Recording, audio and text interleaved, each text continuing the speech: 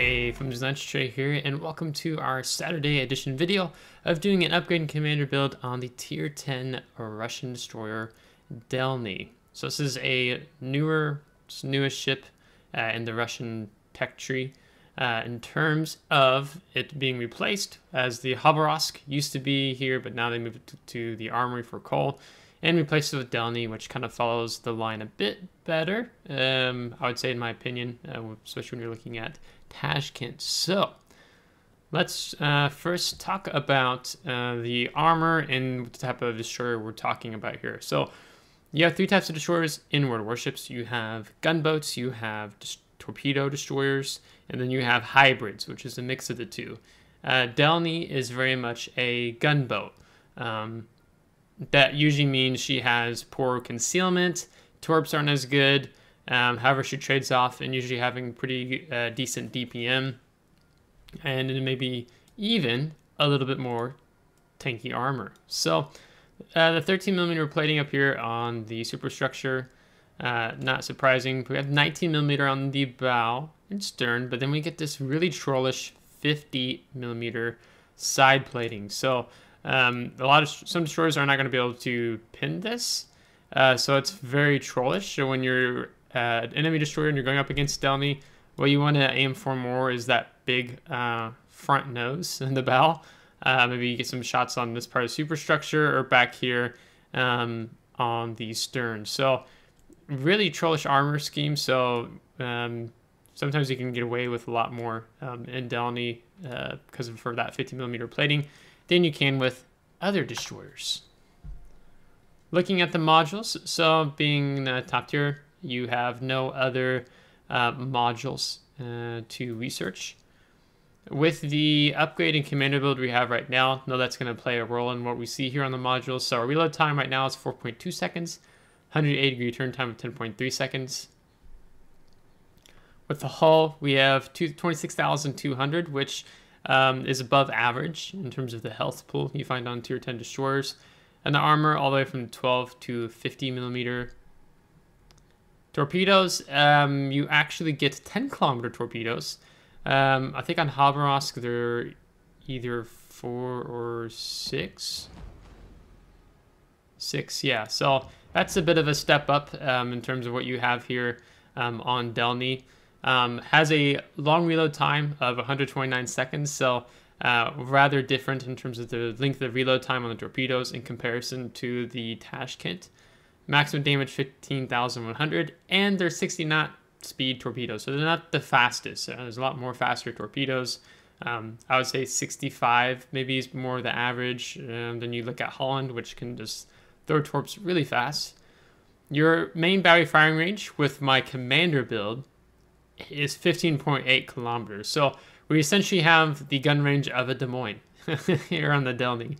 If you go stock range with the Des Moines. So, but with this setup here, it means you're really good at open gunboating at range. Maybe you're trolling some battleships, some heavy cruisers at that 13, 14, 15 kilometer range. Though the shell travel time you have to take into consideration there. Propulsion, 43.5 knots. This is without taking the Sierra Mike combat signal or activating engine boost, which I believe should get us up over 50 knots. So she is definitely a fast destroyer. In terms of upgrades, we've taken for the first lot the main armaments modification 1.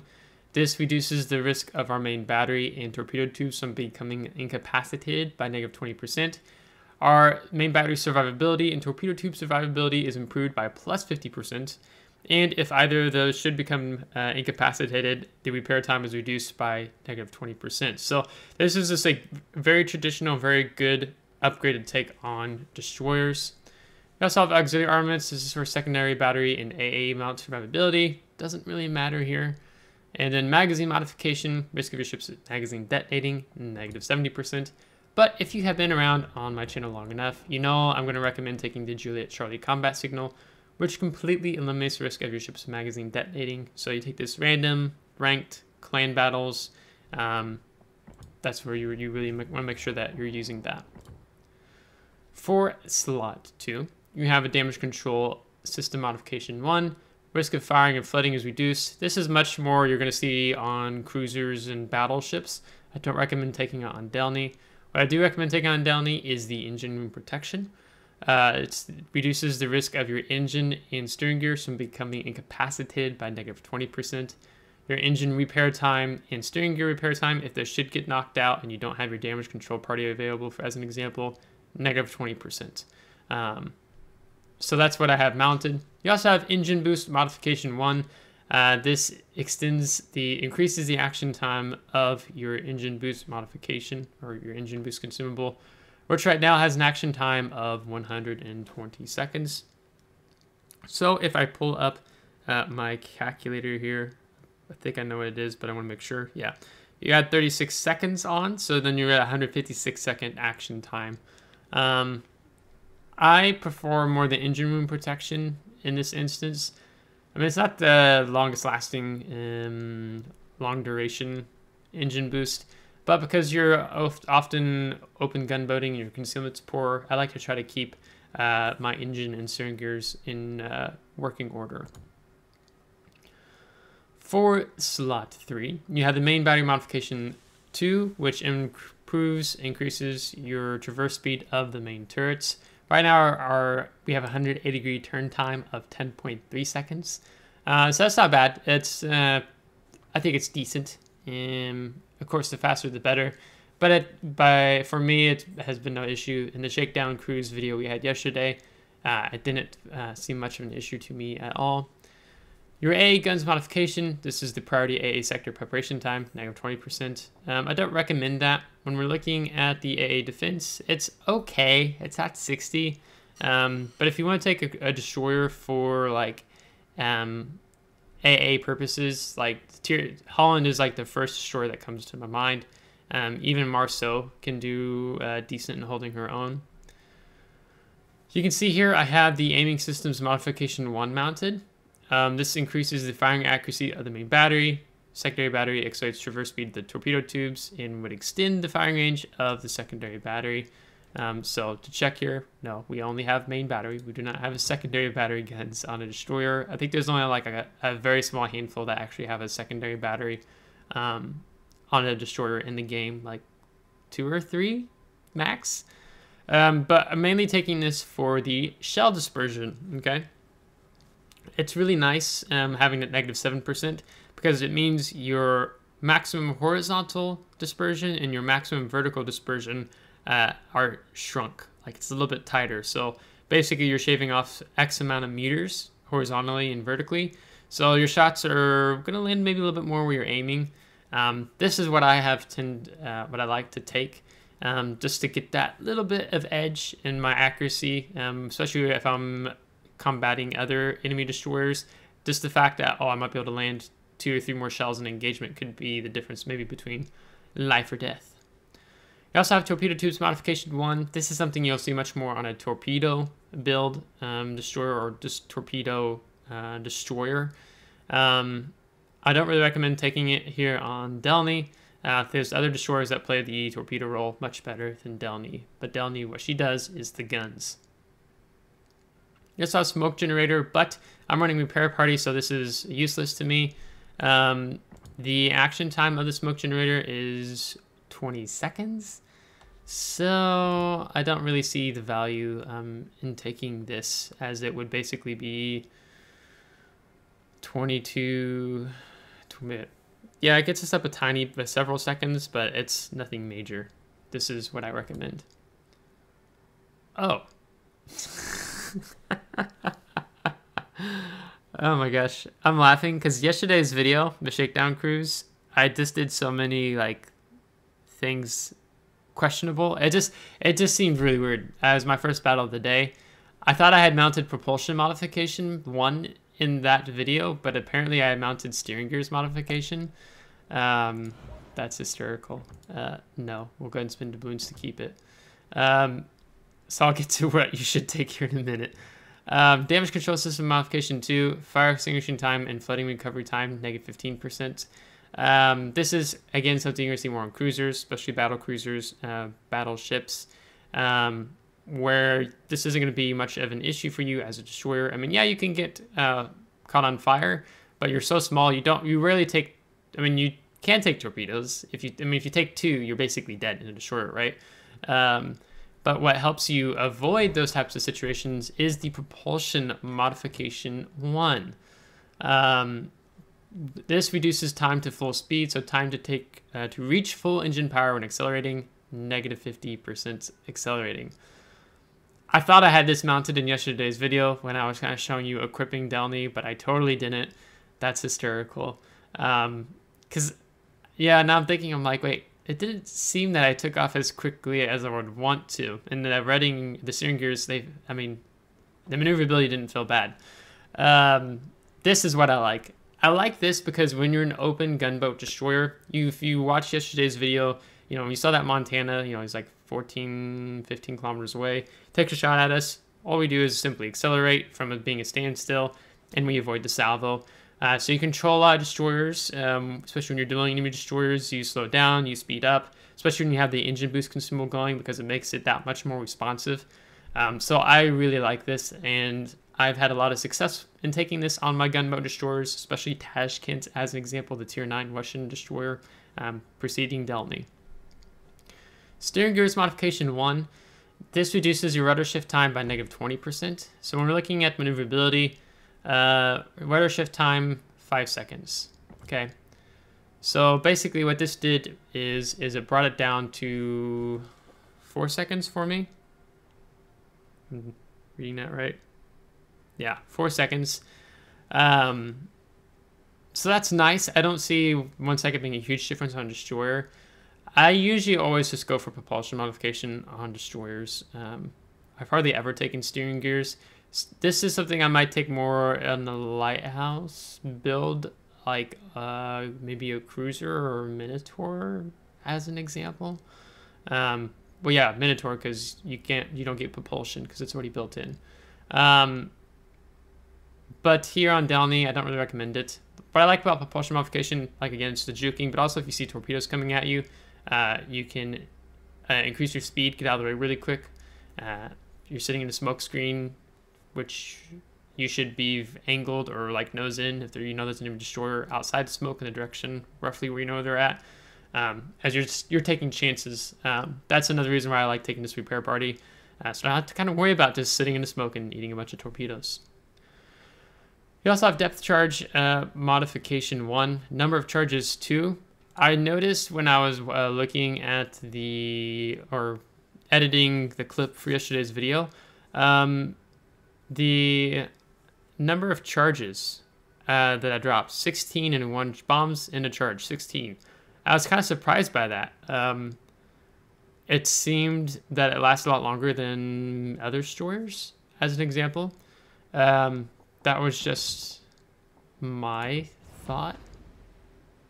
Yeah, 14. It was Kiev have 8. Yeah, so I feel like I'm more used to that 8 to 10. So the fact that they were going on so long yesterday in the video, I thought I'd already used 2 charges, but I only used 1 charge. So that's kind of when you're playing a ship for the first time, you're getting the feel for it, right? That's what a shakedown cruise is. So when we're looking at the depth charge modification, you already have a lot of charges in comparison to a lot of the other destroyers in the game, like I just showed you. So I don't see that as a thing. It's just working on submarines, yada yada yada.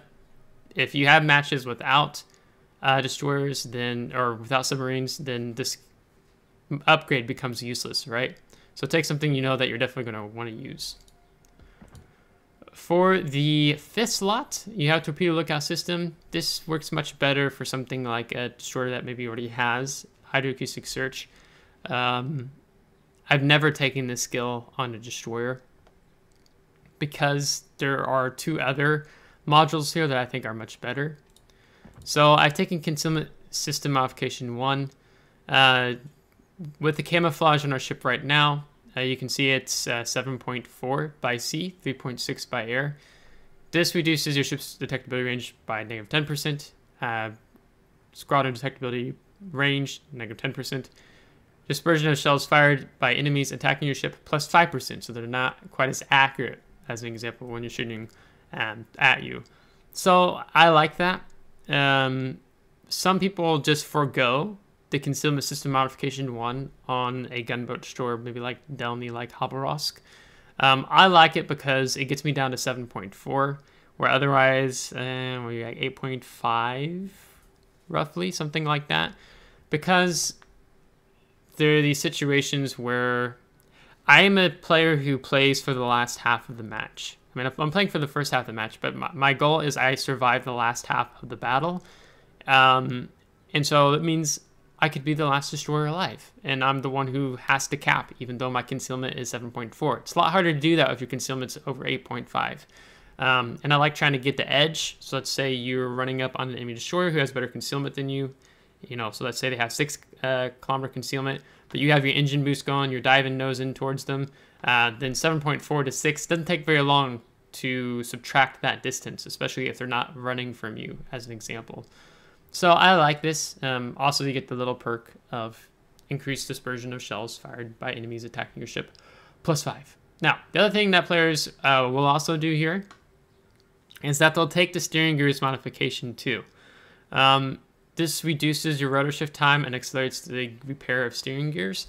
So your rotor shift time goes down by -40%, right? So when we were looking at our rotor shift time, 5 seconds, and you take 40%, that drops you down to 3-second rotor shift time. That is really nice, especially when you are going maybe more for a very aggressive gunboat build, right? I'll talk about that here in a minute. But this means you're giving up concealment. I have swung a little bit more towards concealment in most cases with gunboat destroyers. This is usually you might not be able to play quite as close because of this, because you've not gone the concealment route. So we'll talk about that when we look at the commander. The other one you had was, oops, wrong one. Ship consumables modification 1. The action time of consumables, so it means your repair party engine boost can be +10%. No, these two are much better to take on Delny. And again, like I said, I'll talk a little bit more about that when we look at the commander. The 6th upgrade slot, you see I'm taking main battery modification 3. It reduces your main battery reload time by -12%. I think without this, when I was equipping it, it was like 4.8 seconds, if I'm not mistaken. Something like that. So with it being a gunboat destroyer, I want to pump out as much DPM as possible, so I went for this skill. It does slow down your main battery traverse speed, -13%. We were 9 seconds something, and that bumped us up to 10.3. Again, it's not a big difference, especially for a destroyer, as the guns tend to have a pretty decent 180-degree turn time. Yeah, torpedo tubes modification 2 increases your reload time. Again, this is something you're going to find much more on a hybrid or definitely on a torpedo build type destroyer like Shimakaze, Holland. Holland's a bit of a hybrid case, right? So you could go for this, not on Delny.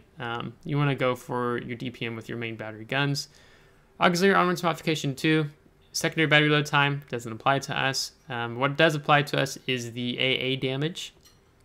+15% from continuous, +15 from shell explosions. And we get some more flak when the defensive AA fire consumable is active. We don't have that consumable, so we're only getting the continuous AA damage and the damage from AA shell explosions. If you want to do an AA build destroyer kind of thing, you're much more looking at something like a Marceau or Holland that are known for that. Consumables, we have your standard damage control party, action time 5 seconds, reload time 40 seconds. You have unlimited number of these charges. Then you have the repair party. Partially restores the ship's HP by repairing any light damage. I prefer not taking smoke on my on Tashkent, on Delny. And so because I'm not taking smoke, it means I can afford to take a little bit more damage if, like I was explaining in yesterday's video, if I take damage, it was unfortunate, and maybe I made a mistake, then I can heal that damage back up. Where for smoke, I can't do that. So it's 131 HP per second, but if we mount the India Delta combat signal, comes up here, it increases the amount of HP covered when the repair party consumable is used. So when we come back here, we go from 130 to 157 HP per second. So just that little bit more, to me, in my opinion, is nice, so I run that. Yeah, smoke generator, you could do that. Part of why I want to maybe challenge you, if the gunboat line is newer to you, the smoke generator, to me, I was still trying to play my gunboat destroyers more as a hybrid type destroyer. But when I first did not take smoke generator and I took repair party, I felt like I discovered this gunboat line in a whole new way, and I love it and really enjoy it. So, take a gamble, take repair party. I prefer that much more on Delny in Tashkent. Then you have engine boost. We talked a little bit about this already. Increases your maximum speed by plus 8%. You have 3 charges, 120-second action time, 120-second reload time. This is really nice, and it makes it a lot harder for ships to land shells on you when you're booking across the water. Okay, we're already at like over 20 minutes. I need to get through this. All right, I'm going to recommend my 10-point build to you, and then we'll go up from there. And there'll be some differences. I'll kind of talk about the different build options in connection with the upgrades once I've kind of gone through what I'm going for. So 1 point, you want to take preventive maintenance. It reduces the risk of the main turrets, torpedo tubes, steering gears, and engine from becoming incapacitated by negative 30%. 3-point build, you want to take a last stand. It's a defense skill. If your engine or steering gear gets knocked out, your ship is able to remain partial speed and maneuverability. This is really important. You don't want to be dead in the water. You do not want to be just simply sailing around in circles if your steering gear gets knocked out. So last stand is really a must. Very, very important. Survivability expert. Yes, absolutely. You want to take this on destroyers. It increases your health pool for each ship tier by plus 350. So that's what gets us to the 26,200 you're seeing here on the screen. So very valuable to have that as a 6-point commander. My 10-point build, this is what you're going to find on like 95% of destroyers in World Warships run this type of 10-point build. It's the concealment expert. Reduces our ship's detectability range by negative 10%. Now, this is where there can be a difference. And also, again, I'll circle on this build once I've gone through this. But you can give up Concealment Expert and go for Fearless Brawler. You get the permanent effect of an additional explosion in your AA salvos, but there's a can-be activated skill tied with this. It reduces the main battery reload time after your ship has been detected by the enemy. So main battery reload time, negative 10%, okay? That means our reload time drops beneath 4 seconds. Okay, it's going to be like 3.78 seconds if I'm doing the math right off the top of my head.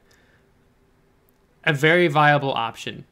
Very viable. And I'll talk more about that here in a minute. But I'm going to just go over more what my build is. Okay, so this is what I've done for my 10 points. For 13 points, the next thing I would recommend is the Adrenaline Rush. This enhances the ship parameters for each 1% of HP lost.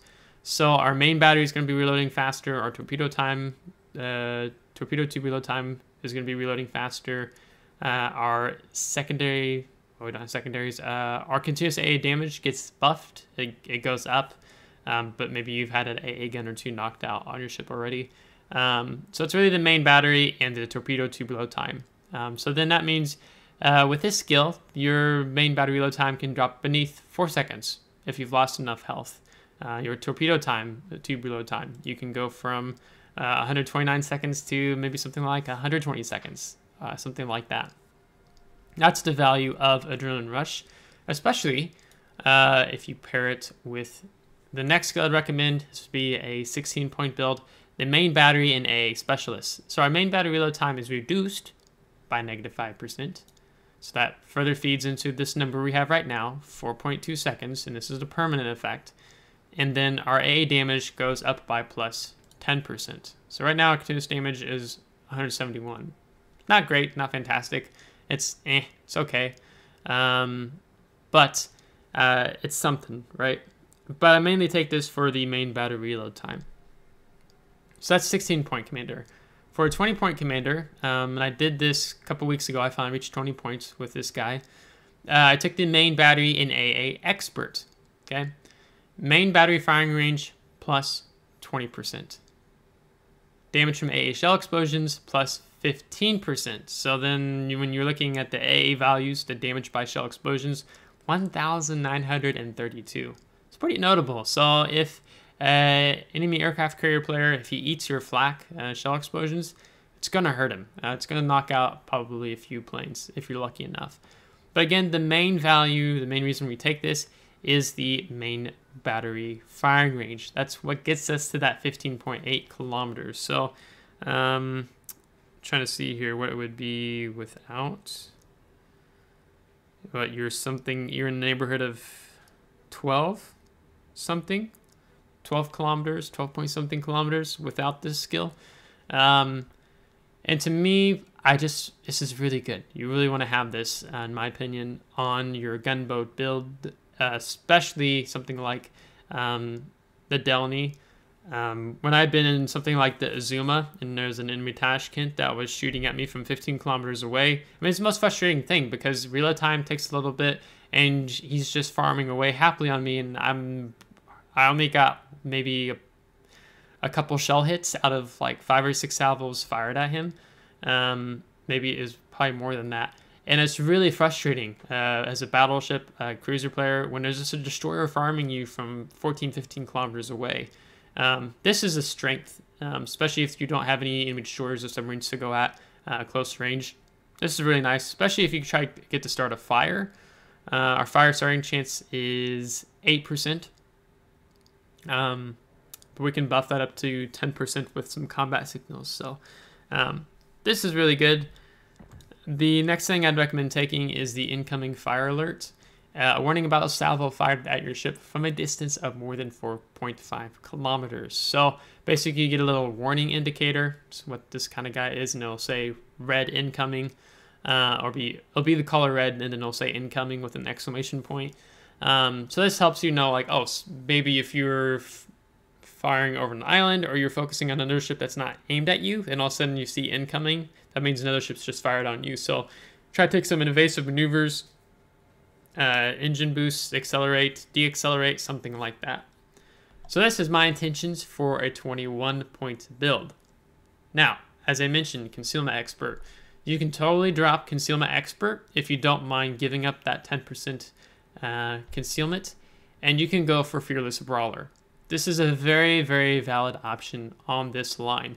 It's really up to you whether you want concealment or you want Fearless Brawler. Because what's nice with this skill, you get that additional AA shell explosion, but it's the reload time after your ship has been detected by the enemy. So this can be, you're just firing away. You're in the open. Reload time drops you from 4.2 to 3.7 something seconds. It's nice. 3.78. Then you've lost some health, tie in adrenaline rush, then 3.5 seconds. So it really comes down a lot quicker. But this is, it's a good option. It really is. I mean, you can see it's recommended for this destroyer. So you could give up concealment and go for that. That's what I would do. I would like to try this out. Probably I'll put this on another Russian commander. Maybe I'll put this on Tashkent or something like that. I don't know. So really, this build or give up Consumables Expert, take Fearless Brawler, it's a very standard. I see both builds on these Russian destroyers. Let's see, what else could we do here? RPF. Radio location. Sometimes it's nice to have this on a gunboat destroyer, especially if your concealment is not the best. Because, you're trying to find that last enemy destroyer, or there's a submarine on surface somewhere near you. Directly point to them with this arc, so you have a pretty good rough idea of what direction they are, though you don't know quite how far away they are from you. This is nice, but you don't always need this. it's valuable, but I would argue these two skills are better than the RPF, or radio location, sorry. So yeah, that would be, this build is what I'd recommend. Drop concealment, take fearless brawler, or drop concealment, take radio location, or you could drop main battery A expert and take radio location too. But this is what you're typically going to find on Russian destroyers. So I'm not going to get to the other skills. And then when I was talking about taking the fearless brawler as an example, you could give up concealment here as well, and then you're going to be very high concealment. I mean, you're like a cruiser. Think of Delny as a light cruiser with no citadel, and then you can take steering gears modification too. And you're that much harder to land shots on, so on and so forth. But you've really given up your concealment. But I prefer having the concealment because often I'm finding myself as a shorter player having to cap, so on and so forth. So I think we're going to wrap that up. So if you have any questions about the other skills, just let me know in the comments. If you liked today's video, give it a thumbs up. If you did not, give it a thumbs down. Subscribe if you do want to see more. If you're subscribed, thanks so much. I really appreciate it, and we'll catch you here next time. Take care.